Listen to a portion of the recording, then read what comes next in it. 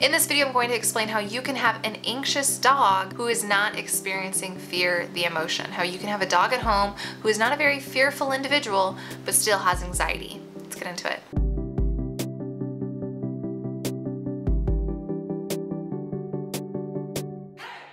What's up guys, it's Jen with Dog Liaison, where I coach you on how to enhance your dog's mental health. On this channel, we break down scientific research in order to inform us on how to train dogs. I'm a professional dog trainer. At this point in my career, I work exclusively with guardians of dogs facing anxiety-related disorders. Dogs that have demonstrated aggression, reactivity, separation anxiety, resource guarding, stereotypies, other anxiety-related disorders, hyperarousal. And one of the trends that I have found in guardians is that they tend to only think their dog is anxious if their dog is demonstrating fear. However, if their dog is not demonstrating fear, the emotion, then they're just being naughty. They're just misbehaving. They're just hyperstimulated. They're just whatever, but they're not actually anxious. And I think that the reason we think this is because we link anxiety with fear, the emotion, without realizing that anxiety is just correlated with fear, the behavioral response. That is, anxiety is correlated to the fight, flight, freeze response that occurs, which we deem fear,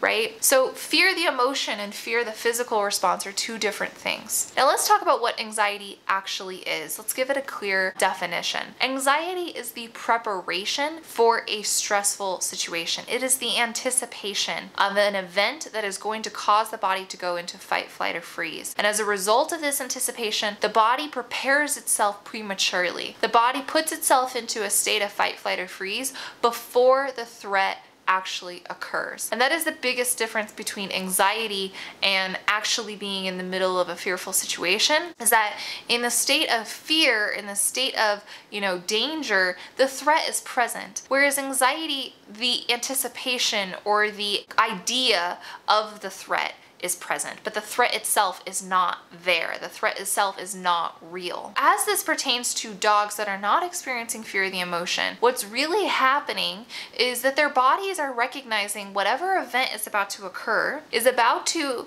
put themselves in a fight, flight, freeze engagement, a fight, flight, freeze behavioral response. And that's going to be traumatic on the central nervous system. That experience is going to require a lot of resources, a lot of effort.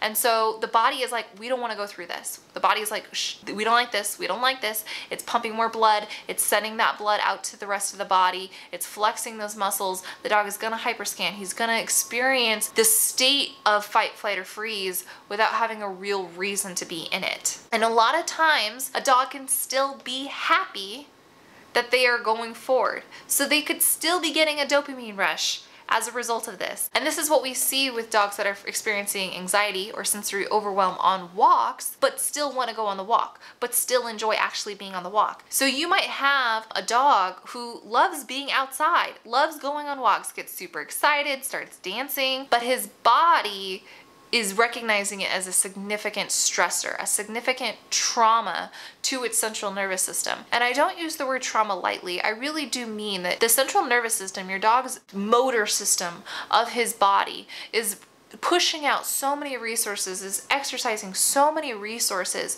to go through this simple walk. And it's very draining energetically for that dog. It's very stressful to a state where it's not healthy. It's no longer healthy that you're actually taking your dog for a walk because of the significance of this trauma. Now let's talk about the types of dogs that are more prone to this state of anxiety that could still be a happiness, that could still be like enjoyable. Like your dog could still like it, isn't actually fearful of a stimulus, isn't actually fearful of an event, but becomes in this fight, flight, freeze effect regardless. For one thing, our herding family, our herding and our working family. I can tell you, just for the clients that I work with in the RRP, many of them have mini Aussies, have border collies, have Shelties, have German shepherds, have cattle dog mixes. There are a lot of these herding working dogs that are built to notice when things are out of alignment, or when built to notice when things are not in order, when there's a sudden change in the environment.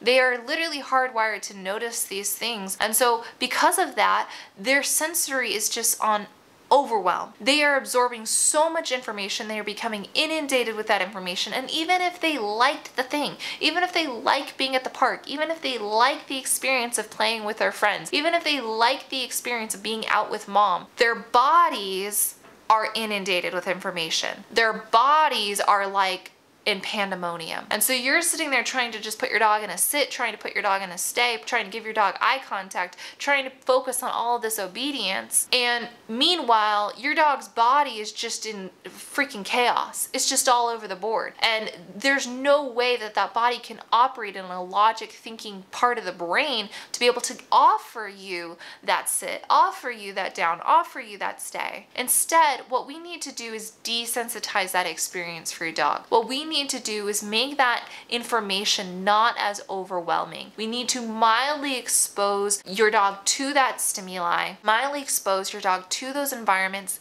and give your dog enough information of what to do when that stimulus comes into the space, of what he can anticipate now that this new routine is going to occur. We have to set up routines, yes, but they must be routines that the body knows is leading to a safe conclusion, is leading to a safe end game that is not gonna require a ton of resources. Because here's the thing, even if you set up a nice routine, if the routine ends up leading to the dog's body being in that fight, flight, or freeze state, if it leads to that dog pumping out all that blood, leads your dog to coursing through cortisol and adrenaline, if that is the end game, your dog's body is still going to go through panic attacks.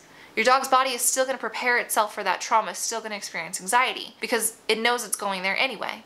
So it's going to start building it prematurely. So that end routine, that end game, whatever you design, needs to tell the body enough times you do not need to go into panic right now. You will not need to pump more blood. You will not need to hyperscan.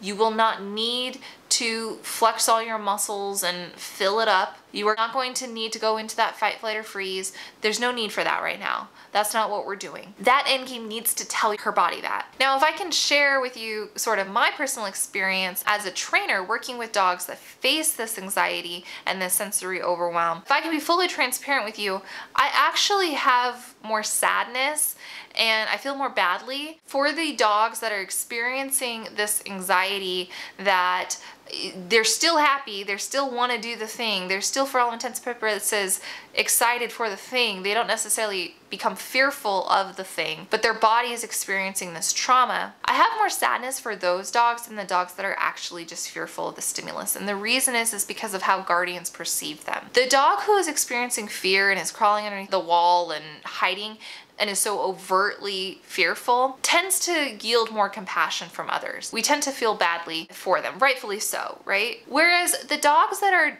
experiencing overjoy but sensory overwhelm and going through this more subtle anxious fit that's not fear related or fear the emotion related, we tend to label them as naughty.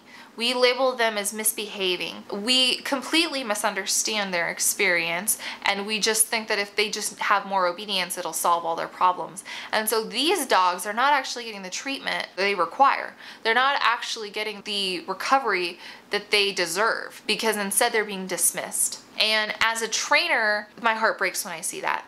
I just absolutely become devastated, because I know that that dog is not getting the compassion, the recovery that they deserve, and I know it's not sustainable. I know that whatever method is temporarily relieving pain for the guardian is not going to last, because the dog has an anxiety disorder, and anxiety disorders don't just go away by telling him to sit. And we know this is true about people. We've finally come to the conclusion that that's true about people. By anxiety disorders don't just find their way out of them by putting them in a classroom and saying sit still. We know that we have to work through therapy to get them to a better place in their life. And so is true for these anxious dogs. They need just as much therapy as the dog who was hiding underneath the table. If you enjoyed this video, do me a favor, hit that like button. Consider subscribing and hitting the notification bell so you get notified when I drop a new video. Consider checking out my other anxiety related videos, and I will see you guys next week.